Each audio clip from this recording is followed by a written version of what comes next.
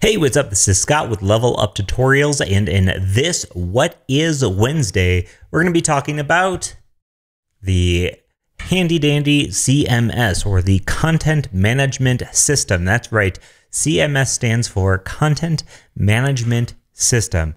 Now, CMSs have been around for a very long time. In fact, I don't even remember the first time I picked up a CMS. It was probably WordPress, if we're being honest. Either that or maybe Magento could have been one of them.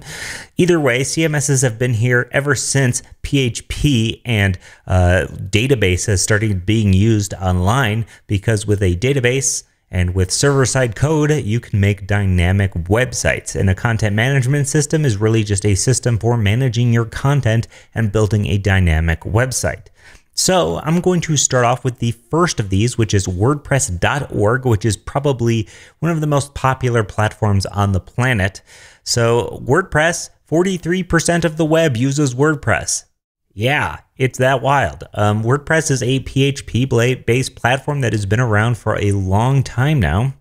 They're currently on version 5.9, and it is, again, it's a PHP-based platform, but it's something that's been used by a lot of people. You can make e-commerce sites, you can make forums, you can make community-based sites, all sorts of things with WordPress. There's an endless amount of plugins, themes, and patterns and things to look at with WordPress. So this is WordPress. It's a place where you can manage your content, right? What you're doing when you're managing your content is typically you're writing, maybe it's a post or a page, maybe you're working on a block, maybe you're working on something and you want someone who's non-technical to be able to update that. Well, with websites, you kind of got to get into the code. But with a CMS sitting in front of it, it provides you an interface for working with your content. That content is then saved to a database and then retrieved from that database on the front end. So this makes the site way more user-friendly, because who in 2022 has not updated a Facebook account or something? If you could do that, you can run a WordPress site. It's that easy. So WordPress.org is definitely an option if you're looking for a CMS. I'm just going to run out some other CMSs that are very popular. Drupal, which is probably the one that I've used the most. In fact, if you're familiar with the history of this channel, I probably recorded like 200 Drupal tutorials over the course of my life, which is wild to think about. I haven't touched Drupal in a little while, but it's still definitely widely used. And it is also a PHP-based content management system that uses a database. You can set up your database, connect it to Drupal, and then build your application. And you can build your application without writing PHP if you want. In fact, for a long time, I made a ton of PHP-based Drupal sites without touching a single line of PHP. But obviously, once you get better at PHP, just like WordPress, a lot of doors open up for you in Drupal. Now, Drupal is very, very configurable and very, very widely used. Now, another option is going to be a more paid solution. This is something that we use now called Sanity at sanity.io. And this is a paid product. The difference is the tools and support you're going to get with something like Sanity is going to be quite a bit more. Like Drupal and WordPress are a little bit like you go and figure it out. You do the research, whatever, you figure it out. With Sanity, it's definitely a lot more handholdy, but also the interface is much nicer. And this is a brand new tool compared to WordPress or Drupal. This thing is really super neat, and it definitely fits within the modern web. You can make your own user components if you have a developer who wants to be making components for the CMS.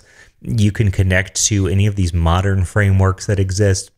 It's used by a lot of people, and I'm sure I don't know if they would love to say, hey, we're a CMS, but really they're a way of having structured content, and the structured content bit to me puts them in the CMS category. And I say this because the CMS label isn't necessarily black and white, right? You have a CMS like WordPress or Drupal that handles just the entire thing from the back end to the front end of your site to the content experience. But some of these things like Sanity is not handling the front end of your site at all. You're using it just to hold your content, and people will call these a headless CMS. Headless. So a headless CMS is a CMS nonetheless. It just doesn't have a front end. So it doesn't have a front end head to it. So where WordPress and Drupal, by the way, you can use in a headless manner to just utilize it as an API to grab data from. Something like Sanity is made explicitly for you to bring your own front end. Now, there's also something like Strappy, that's STRAPI.io. I got really nervous while spelling that. I have no idea why. It's like a 5-letter word. Oh my. It's a 6-letter word, by the way. So there's that. Either way, Strappy, as you can tell from their website, very well designed. This is another one that is like very user-friendly. If you're looking for something that's user-friendly, Strappy's great. Again, it connects with all these modern front-end types of code. You're writing something in React or Next.js, you can use Strappy to connect to it. Strappy sees themselves design APIs fast and manage content easily. They see themselves as an open source headless CMS, 100% JavaScript, okay? So if you're in the category of looking for a headless CMS, you're looking for something that's open source, Strappy. This seems like a great option. It's really, really cool.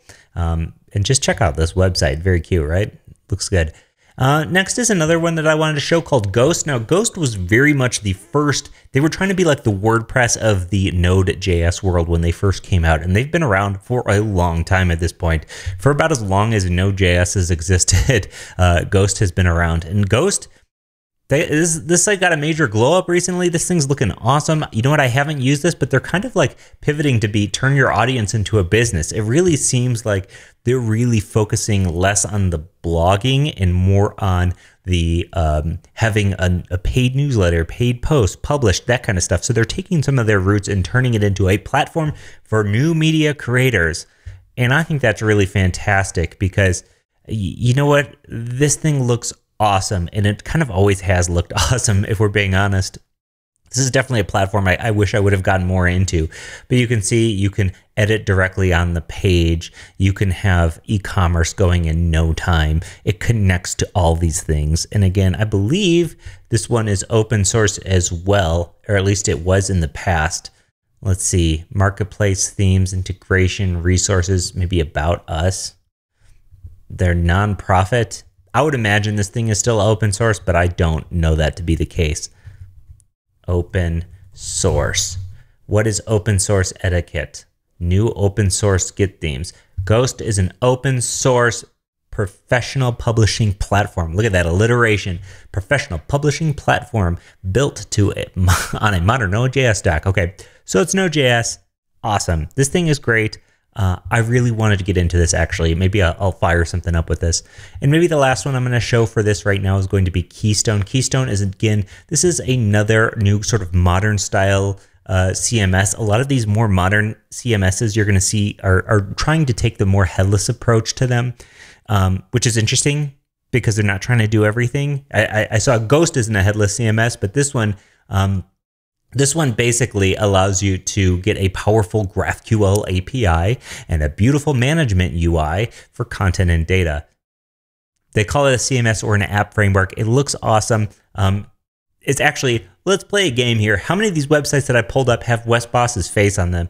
I use Keystone in my advanced React course. Okay, there's one. I know he's not on Ghost. Let's see, is he on Strappy? I think they had at one point me and Wes on this site.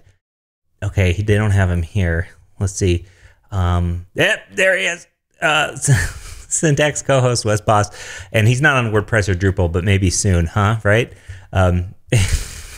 Strappy actually made us our own little landing page when we sponsored an episode of Syntax for them. Either way, these are awesome options. And honestly, they all are slightly different in so many ways, but that line of like what's a CMS versus not, eventually you get into this territory of like, is something like Hasura, which is really just like a API management software. Is that a CMS? Maybe-ish. Supabase. Is Supabase a CMS? I don't think so. No.